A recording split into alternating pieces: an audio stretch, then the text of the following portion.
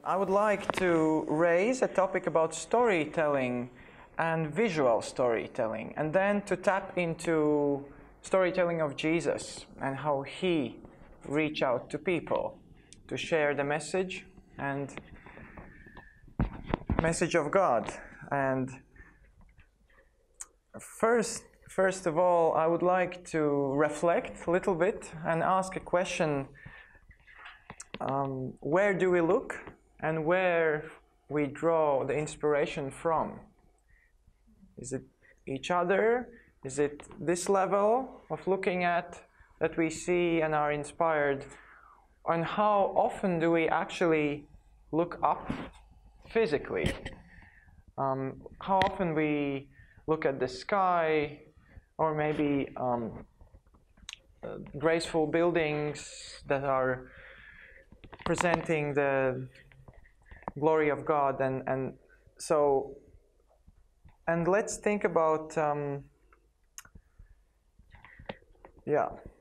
where maybe you're welcome to interact. Okay, I'll try to make it shorter. So basically, we can actually.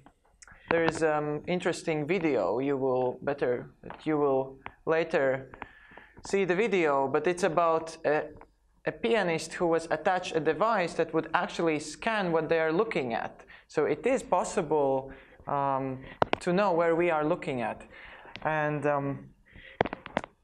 so that we can ourselves, we could know where we look and for how long time.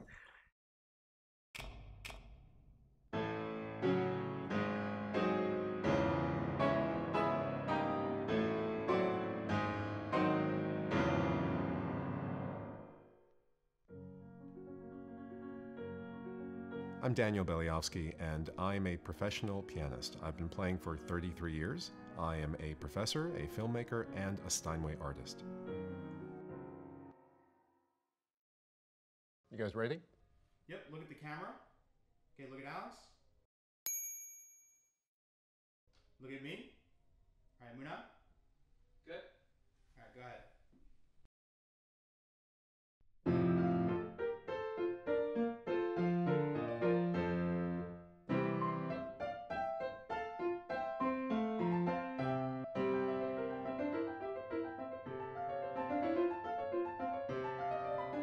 In looking at the footage, I expect that for the most part I won't be looking at my hands, but probably just getting reference zones.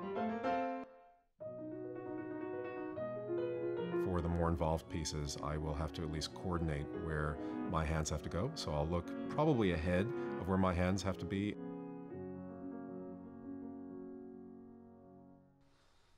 You want to give it a try? Sure. I'm Charlotte Bennett, and I've been studying with Daniel Beliowski for 2 years. You know, your eyes are generally a lot busier than I would have expected, only because this piece between the two hands, especially that segment, sits in a fairly limited register. It was me making a mistake and going, nah.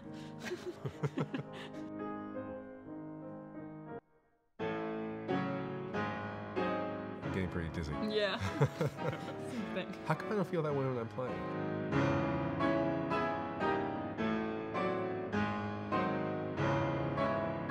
If I look at one hand or the other, I, as soon as possible, jump back to the middle. So it's interesting for me. I don't think I ever realized that I do that.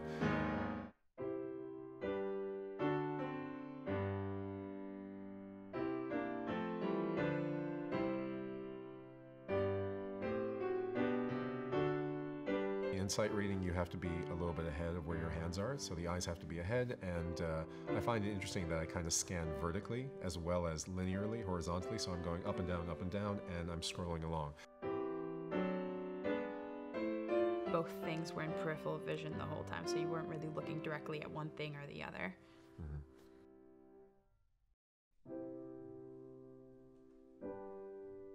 Totally different than where he's looking. I'm looking directly at the music and kind of looking directly between the two instead of keeping them both in my peripheral vision.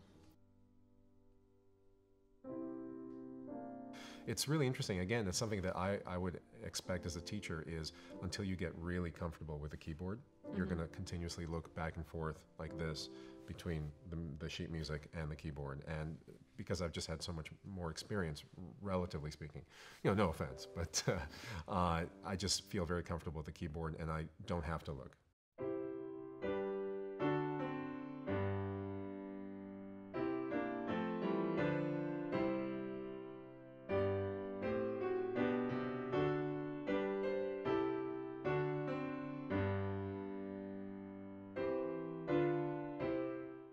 So I'll show you a few photos. I did my research and this dissertation on looking at how we can draw inspiration from art to see how art has used elements of nature, and that in film, whether it's photography or painting, we can see that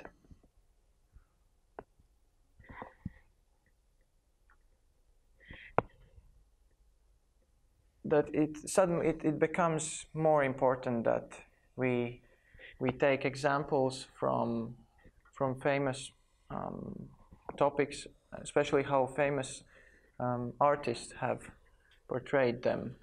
And this is an example of the film. So I'll show you a little clip of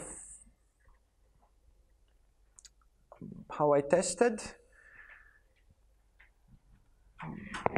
these principles, and I tried to film actors in front of the sky to create silhouette, and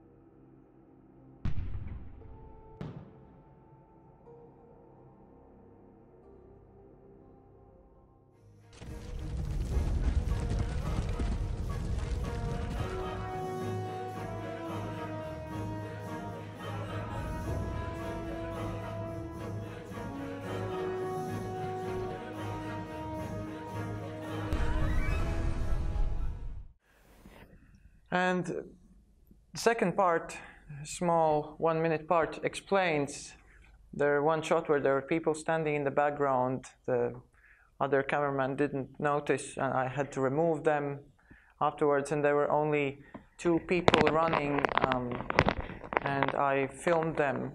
So God said, "Be fruitful and multiply." So I tried to do this way. And then I found some element of smoke to put in the background to add the tension of the story.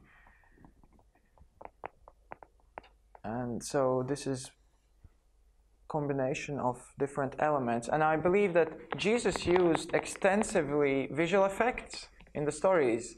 When there was a storm, God uses effects all the way through the Bible. So when Moses was speaking with God up in the mountain, it was surrounded by smoke. When Jesus was at the storm,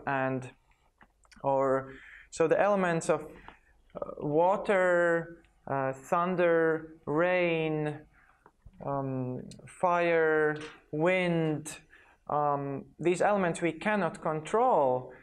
I think we can really use them to show the glory of God, that in a very powerful way in our own art. So,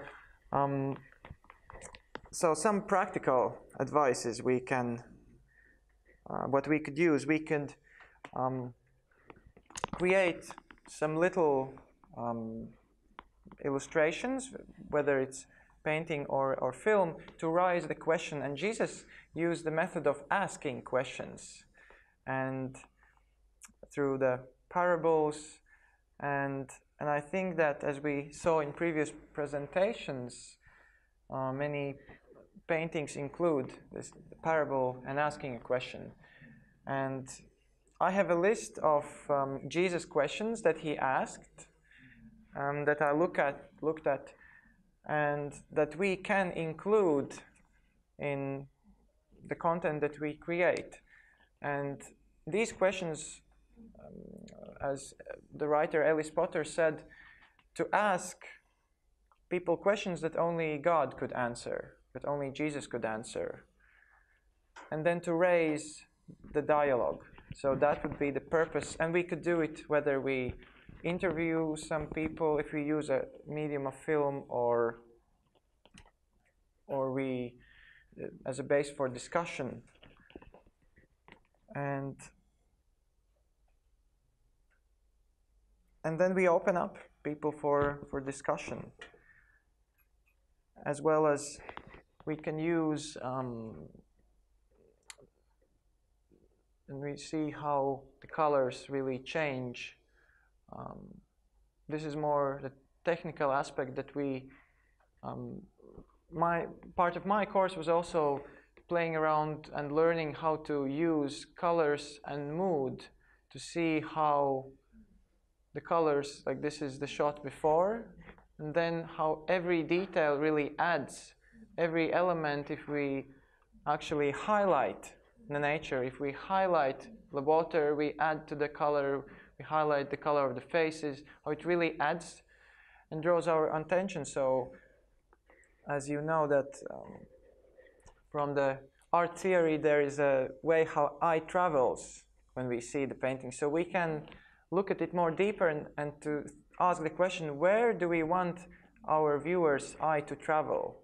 Where do we want, and then there are techniques to create a vignette that draws our eye to the center, or we are given this opportunity to direct viewer's eye. So I encourage, where would we direct the eye that of the viewer?